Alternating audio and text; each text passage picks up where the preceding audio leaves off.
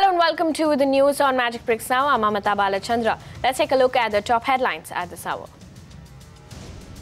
Massive setback for Aam Aadmi Party. Delhi High Court has ruled that Lieutenant Governor is the administrative head of the national capital. AAP Supremo says, meanwhile, will challenge ruling in Supreme Court. The no helmet, no petrol rule will be implemented from the 6th of August. The Maharashtra government was supposed to roll out from Friday, the 5th of August. But politics, as usual, takes centre stage. While BJP calls it a move to ensure safety of motorists, the Congress surprisingly condemns this rule.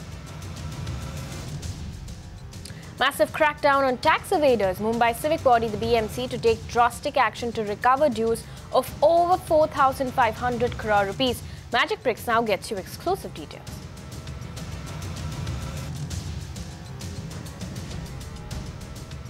Our big focus on the news on Magic Bricks Now. The Lieutenant Governor is the administrative head of the National Capital Territory. Now, the Delhi High Court has ruled on Thursday dismissing a petition filed by the AAP government challenging the powers of the Lieutenant Governor. Our reporter Deepa Rana gets us more details on this verdict. In a huge setback to the Aam Aadmi Party government today, it is the Delhi High Court that maintained that LG, or the Lieutenant Governor, is the administrative head in the national capital when it comes to land, law and order as well as police. The Aam Aadmi Party government had made a contention earlier that the LG must adhere to the Council of Ministers and must work on advice of the Council of Ministers, wherein the Delhi High Court maintained that this contention is without substance and cannot be accepted.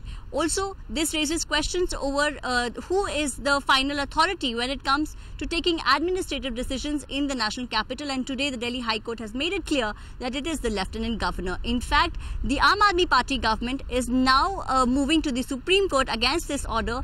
That is the stand which the Delhi government and the Aam Aadmi Party has maintained. When it comes to the LG, he has maintained that the LG does report to the centre, but it should not be considered that the Lieutenant Governor is against the Delhi government. This order comes in the light of the several disputes which the Aam Aadmi Party government as well as LG has had over past 1 year. In fact, the Chief Justice G. Rohini as well as Justice Jayant Nath in their 194 judgment maintained today that when it comes to administrative powers, the final authority lies with the Lieutenant Governor. Now, after the Delhi High Court ruling, Lieutenant General Najib Jung spoke exclusively to Times Network's political editor Navika Kumar. Listen in. Unconstitutional means a very larger issue. Single issues mean that provisions of the Constitution are being violated.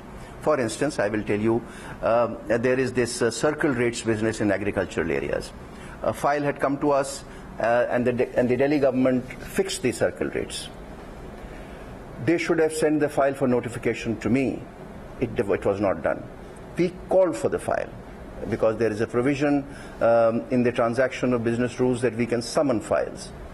When we summoned file, we found that there were a large number of lacunae or irregularities. We suggested to them that, look, you better remove them, which they did not do. And when they did not do, we declared it non-est. Or the commissions of inquiry. Now, both of them have been declared illegal by the High Court. The Delhi government does not have the legal sanctity to set up a commission of inquiry under the Commission of Inquiries Act 1952. It has been clarified to them by the Delhi High Court. We told them several times. We must respect and we should respect the 67 number. Having said that, there are 8 MPs in Delhi who have been duly elected by the people of Delhi. There are 3 municipal committees in Delhi that have been elected by the people of Delhi. They don't belong to the Aam Aadmi Party.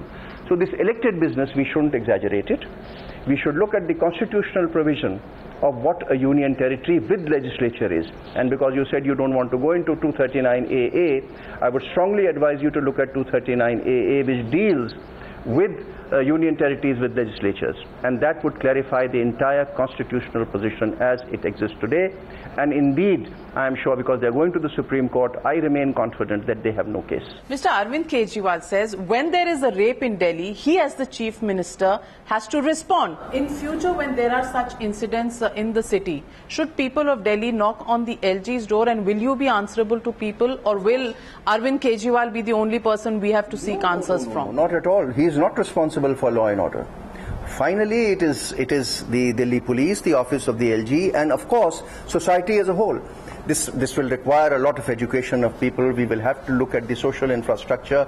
We have to improve the economic status of people. We have to improve the cheek and jowl living in small colonies of people. It will take time.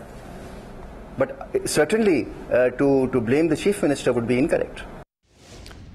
As expected, just hours after Najib Jang's press conference, Aam Aadmi Party's second-in-command, Manish Sisodia, held a press conference as well. He says Aam Aadmi Party has the people's mandate and now they will challenge the ruling in the Supreme Court.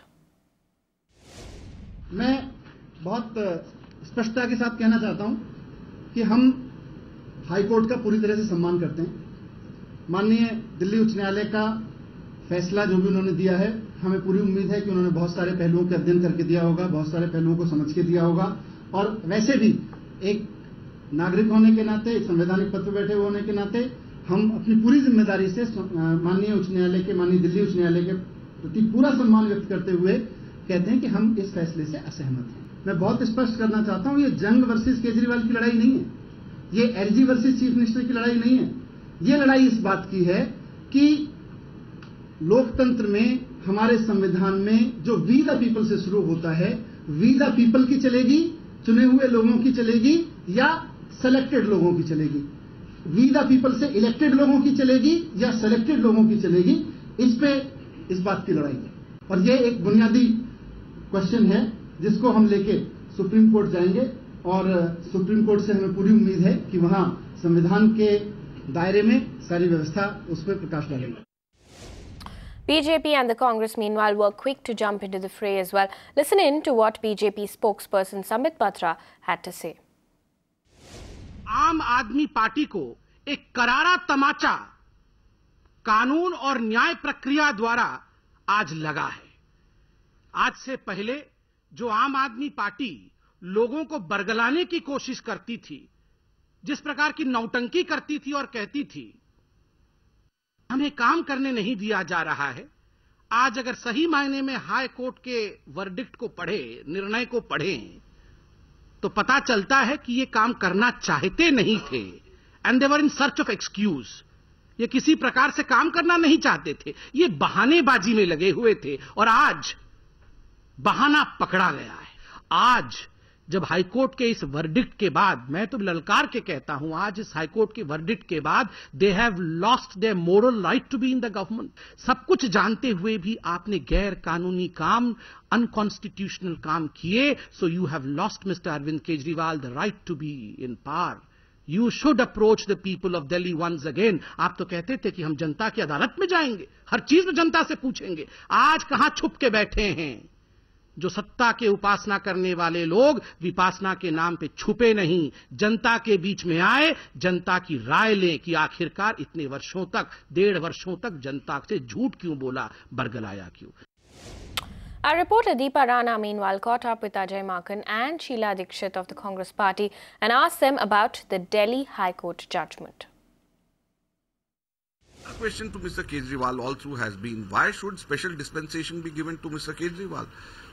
After all, our former Chief Minister Sheila Dikshit, the Congress-ruled government, before that Madan Lal Khurana, Sahab Singh Verma, even Sushma Swaraj, they were all following the same transaction of business rules, and the Congress won 6 elections in Delhi in last 6 years while performing under the same transaction of business rules, under the same framework of constitution. So why should special dispensation be given to Mr. Kejriwal?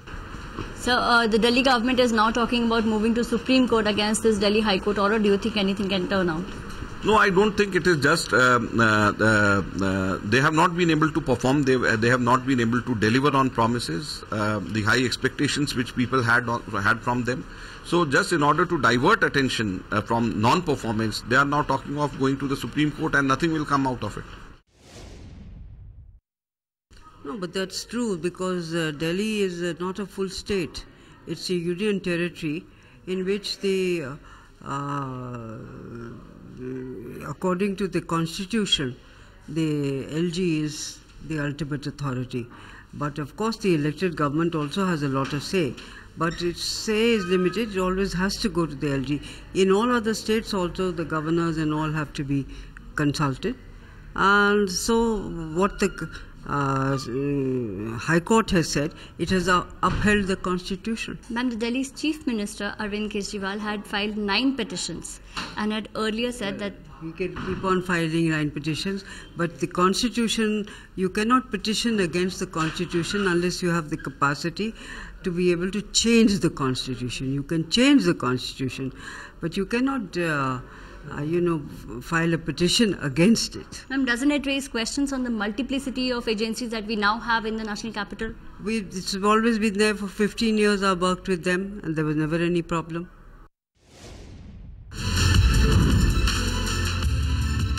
Like mentioned by the Lieutenant Governor, and these are the words he used in the interview that he gave our parent channel Times Now. He said, the Aam Aadmi Party's behaviour is childish, its interpretation of the law is laughable, and he said the party and the Chief Minister altogether are paranoid.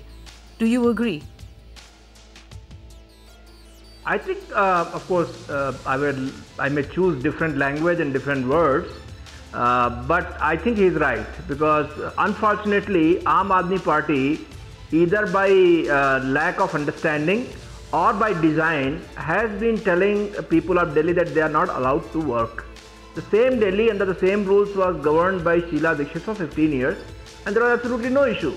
While making the promises, they very well knew that they are contesting an election of a union territory. When Kejriwal from Jantar Mantar said that he is leaving Anna and forming a political party to change the system, he very well knew that he is entering into a politics of a state which is a union territory, and union territory has some limitations. And today the court has clarified the position which was clarified by the Supreme Court 9-judge bench in 1997, when the Supreme Court held that Delhi is a union territory and centre has the final control over Delhi. Did Arvind Kejriwal not know this when he contested elections? Okay, here I have details of the money that's been transferred by the state government to the MCD.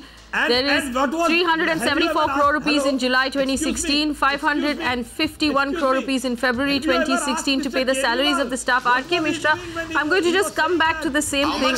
All I want to know is who is responsible for Delhi.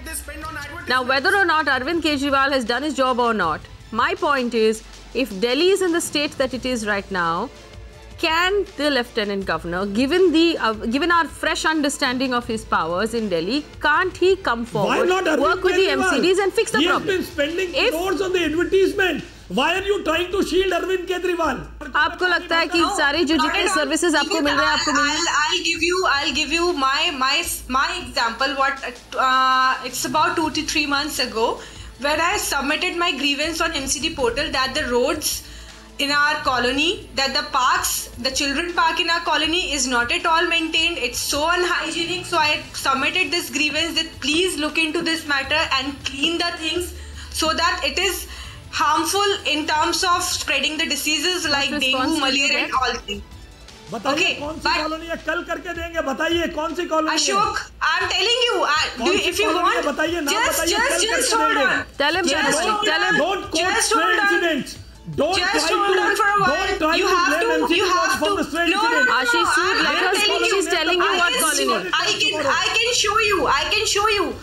can show you the grievance. This is a false argument. You can just. I have a complaint number with me. Tanu Malik, just tell him where the colony is. Colony का नाम बता दीजिए आप उनको. It's Ashok Vihar. I am telling you, it's Ashok Vihar. It's Ashok. I am not. See, being a citizen, I don't concern about BJP, Aam Aadmi Party or Congress. I अगर कहीं कोई कमी है ठीक करेंगे ना, इसका मतलब आप अरविंद केजरीवाल को छोड़ देंगे, ऐसा कैसे चलेगा? अरे कोई किसी को नहीं छोड़ रहा है मिस्टर सूद, कोई किसी को नहीं छोड़ रहा है। आप बस बताइए कि आप ये पार्क से ठीक करवा देंगे। कहाँ है? अशोकनगर, अशोक विहार, अशोक विहार। ऐसा थोड़ी है। आप बताइए पार्क का एड्रेस दीजिए मेरे नंबर पर। Your channel has my number. Send me the park's detail address. I'll address it in a week's time. I promise you. I'm taking your words and let's see what happens tomorrow. I have the complaint number with me and let's see if we can clean those areas. For stray incidents, you cannot. You must understand. If you are a responsible citizen, you must understand when water is locked on a main road, who does it belong to? It cannot happen. It cannot happen like this. People chose Aam Aadmi Party because they thought that Aam Aadmi Party would think for the Aam Aadmi, right? So, as a result, it was a total opposite. They should not be Aam Aadmi Party. They should be Self Party. The name should change from Aam Aadmi Party to Self-Thinking Party, something like this, which should depict that they are thinking for themselves only. From Delhi to Mumbai now, moving on to a Magic Bricks Now exclusive. Mumbai's no helmet, no petrol rule. We learn that the rule will now be implemented from the 6th of August. Maharashtra government has now laid out clear-cut rules to implement the rule, which asks petrol pumps to issue petrol only if the motorist is wearing a helmet. Maharashtra government says this move is to ensure road safety. We also learned that the fine has now been increased from 100 rupees to 500 rupees. Maharashtra's Transport Minister Diwakar Raute will make the announcement on Thursday that police stationed at petrol pumps will be solely responsible for law and order, not petrol pump owners. Additionally, 2 policemen will be stationed at all 223 petrol pumps in Mumbai. Traffic police is now urging every petrol pump to also sell helmets. Lastly, this rule and fine of 500 rupees will be applicable for pillion riders as well. Meanwhile, like always, politics takes center stage. BJP Congress face off over the rule for road safety for motorists continues. Listen in. Let me tell you, there is no opposition as such for all over the state. It is opposition only from the Pune. So Mumbai is implementing, Aurangabad is implementing. According to me, more than 70% Nagpur is implementing. So major people, they have realized the helmet is necessary. The opposition is because of Pune people, they don't want helmet and they don't want to wear helmet because they say that we have got very small roads. This is not my will, or this is not what I want to do. It is directed and guided by the Supreme Court that helmet is must. The Kerala, the Madhya Pradesh, Andhra, they have already implemented no helmet, no petrol. Actually, there were 11 petitions in the Madhya Pradesh High Court, and all were rejected, and Madhya Pradesh High Court has compelled all the two-wheelers that they will not get any petrol, diesel without helmet. Meaning Gadkari has coming out with the very severe punishment on this issue. Not only the penalty, but cancellation of license. But sir, when you made the statement in the House, the opposition, of course, then later on asked the government to revisit and revise its own decision. This is the first time I have experienced that opposition has welcomed my statement. No petrol, no diesel. There was some reservations because they thought that there will be a lot of problems on the petrol pump, there will be a lot of jagras, there will be a lot of resistance on petrol pump. So they were not against the implementing of the fine, but they were against the implementing of no helmet, no petrol. That's what I'm saying, that against no helmet, no petrol. So are you going to implement it or not implement it? Tomorrow I'm going to make a statement on this issue. So, but sir, is the Maharashtra government going to implement it? Today I cannot tell you because I have to make this statement in the House first. But sir, the government is not going to go back on this decision. I will not go back for your kind information. I am coming with such a formula that you will surprise. The basic issue is there has been a set law about using of helmets. Now we have law enforcement agencies which have to ensure the effective implementation of that act. Now instead of ensuring enforcement of the act, now you come up with a new idea about which the government recently announced: no petrol, no helmet, no petrol. I think this is a ridiculous idea thinking which the government is doing. So why in the first place we have enacted a law wherein helmets have been made compulsory? So that is what the objection is. Well, we're going to keep a close watch on the no helmet, no petrol rule here on Magic Bricks Now. Now, after the big face-off between Mumbai's local taxis, also known as Kali Pili, and online aggregators like Ola and Uber, today the taxi union representing local taxi drivers met Maharashtra CM Devendra Fadnavis. CM, we hear, has assured the Kali Pili drivers that they will soon get an application of their own. Now, this application will function just like Ola and Uber, and in fact, it will be completely funded by the Maharashtra government. The final decision we hear on this, on making rules more stringent for online aggregators and the proposed application, will be taken on the 8th of August. Moving on, crackdown on property tax evaders in Mumbai. The BMC is revisiting its tax collection procedures. Could take drastic steps like cutting water supply to recover tax dues is what we learn. My colleague Disha Shah gets us this exclusive. BMC is getting stuck with property tax evaders. In fact, the civic body is willing to take that strict action by cutting water connection of the property owner to ensure that people pay up. In fact, BMC is currently working on a circular to reform the property tax policy, and that Magic Bricks Now has the exclusive copy of that circular. In fact, top officials in the BMC told Magic Bricks Now that this circular will be presented by Chief Minister Devendra Fadnavis in an ongoing assembly session. In fact, how this will work if the proposal gets passed or implemented is first, BMC will send a 10-day notice to the defaulter to pay up the property tax. After 10 days, if the owner doesn't end up paying the property tax, then a 2% penalty will be imposed on the owner, and again a 21-day deadline will be given to the owner to pay up the property tax. But again, after 21-day notice, again if the owner doesn't end up paying the property tax, then water connection will be cut by the BMC.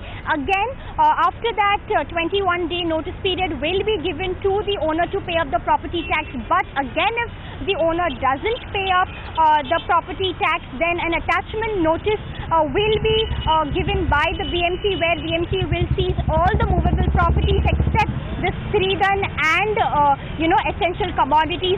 Again, a 21-day period will be given by the BMC to the owner to pay up the property tax.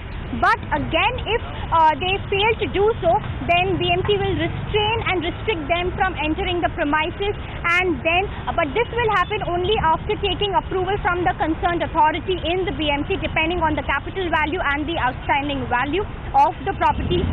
And lastly, if even after all the notices, if the owner doesn't end up paying the whole amount of property tax, then BMC will physically vacate all that property, and will auction that property. In fact, the current property tax formula, BMC said, was not quite working and was quite not effective. So this basically reform policy will help them to recover the dues, which they claim is more than 4,500 crore rupees.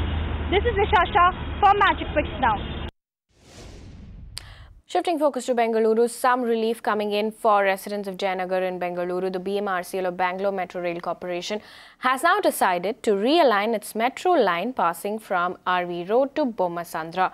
Sources tell us that the stations will remain the same, but the route on this stretch will be realigned. The earlier route that cut through Jayanagar 8th block was eating up a major portion of a park in Jayanagar. The 18.82 kilometer stretch will only cut through 368 meters of that park, as opposed to the earlier 894 meters. Magic Bricks Now learns that the detailed project report for the proposed line will be submitted to the government within the next 15 days. Moving on to Pune now, Punekars will have to wait till next year for implementation of the Pune Metro. The required approvals from the central government are only for the first stage, and they are yet to be completed. Ruchi Deshpande gets us the latest. it looks like the citizens of Pune will have to wait further for Pune Metro to be implemented. Now note that Chief Minister of Maharashtra Devendra Fadnavis had promised during the time that it was announced that Pune Metro's plan had been approved, that the implementation for the same would take place this year, that is in 2016 itself. But we found out from the Pune Municipal Corporation that the draft for the Pune Metro has been sent to 27 departments of the Government of India's Urban Development Ministry, and they will now invite queries and suggestions to the Pune Municipal Corporation if they find any. Now out of these two, the Pune Municipal Corporation has already received a query for which from the Archaeological Survey of India. So they need to get an approval for them, and secondly they also need a no objection certificate from the Central Railway Authority. Both of these things they said are in the process. One thing that is moving in this regard is a financial data document that has to be submitted by the PMC to the Government of India, which will take place tomorrow, but that still leaves us with the rest of the departments if they have queries. Note that this process is just for the financial sanction needed for the Pune Metro, after which the Government of India will give the sanction for the implementation process. And these sources also told us that after the financial sanction has been obtained, it takes at least 8 to 9 months for the next sanction to be obtained. So we are easily looking at the implementation of Pune Metro next year, that is in 2017.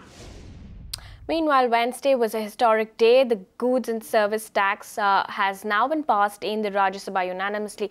While this will make white goods far cheaper, on Magic Bricks Now we ask, how will the GST impact the real estate market?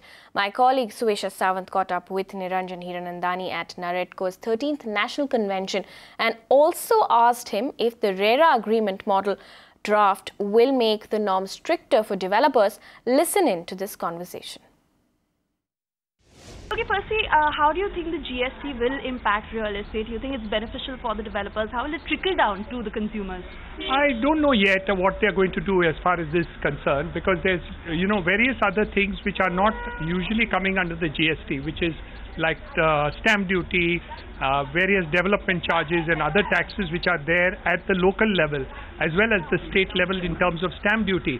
So all these issues are definitely not decided. It is up to the state government which they will subsume into GST, and that's yet to be seen. The challenge, of course, is how are they going to do a reduction as far as rates are concerned. That's exactly what I was going to come to. So basically, will homes get cheaper for the buyer? It's up to the government really to decide how they want to subsume these taxes and other things. But there's no statement by the government that they plan to reduce taxes. All right. How much time do you think it will take for the effect to really come about after the GST gets implemented? Everybody's saying that April is quite a challenging time for the finance minister to bring in this act. But I think all in all, at least by next June, it will happen. Okay. With the RERA draft model agreement, do you think the norms are getting stricter for developers? No, I think it's better for the consumer. That's how I would like to look at it. There's more transparency. There's only one problem which is severe, which is two actually. The one is that they are going to impound 70% of the money, which means that the liquidity with the developers will be less. And the second, the penal provision is one-way traffic. So if the occupation certificate is not obtained due to some fault of the government or the local authorities, there's no penalty on the government, but there's a penalty on the developer. I think that's a challenge. Okay. With the RERA draft model agreement, do you think the norms are getting stricter for developers? No, I think it's better for the consumer. That's how I would like to look at it. There's more transparency. There's only one problem which is severe, which is two actually. The one is that they are going to impound 70% of the money, which means that the liquidity with the developers will be less. And the second, the penal provision is one-way traffic. So if the occupation certificate is not obtained due to some fault of the government or the local authorities, there's no penalty on the government, but there's a penalty on the developer. I think that's a challenge. Well, Niranjan Hiranandani there saying it's too premature to talk about the GST bill, considering states will now have to implement it. Also note, this bill will be rolled out only on April 1st, 2017. With that, we've completely run out of time here on the property news on Magic Bricks Now. Thank you for watching.